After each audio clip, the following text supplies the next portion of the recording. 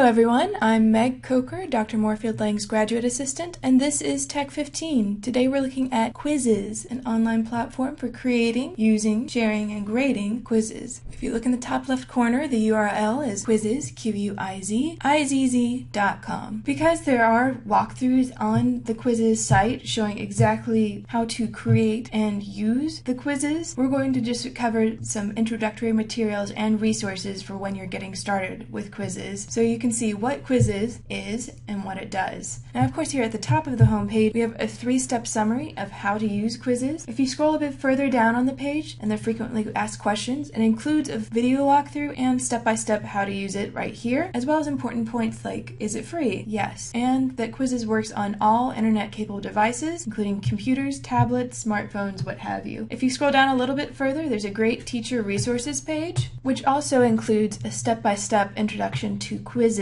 and how to use it. If the slides here aren't enough for you, you can also download it as a PowerPoint, PDF, and a colorful flyer. A little bit further down, there's YouTube tutorials. It includes a brief overview, how to play a game, which is when students are actually using a quiz, and creating your own quiz. If you click on the Get Started button or the public quiz link in Frequently Asked Questions, this is what it looks like once you get into Quizizz. At the top left, there's a link for the public quizzes, My Quizzes, Create Quizzes, and My Reports, which is the grade reports once the students have completed a quiz that includes not only a rundown of which students correctly or incorrectly answered which questions, but also allows you to download those results in an Excel spreadsheet. Here on the public quiz page, you can search by topic, subject, or user who created the quiz, as well as featured quizzes. Each quiz in this view includes the title, the author, the level, when it was created, the number of questions, and when you hover over it, it shows the questions in the quiz. If you click one of the quizzes in the public quiz library, this is what you'll see. A nice big link for playing the quiz, the same information about the quiz, including the topic, ways to share the quiz, ways to duplicate the quiz so that if you like a quiz but you want to tweak it a little bit or edit it some for your own use, you can duplicate it and then edit that. A more thorough rundown of the quiz, which shows each question, the potential answers, including which one is correct, and how long the student has to answer that question. As we said at the beginning of the video, the materials that we looked at just now in the frequently asked questions and the teacher resources give great walkthroughs on further steps of how to use Quizizz, both in creating your own quizzes and what it looks like for the students to actually quote-unquote play the quizzes. This has been a brief introduction by Tech 15. Thanks for watching.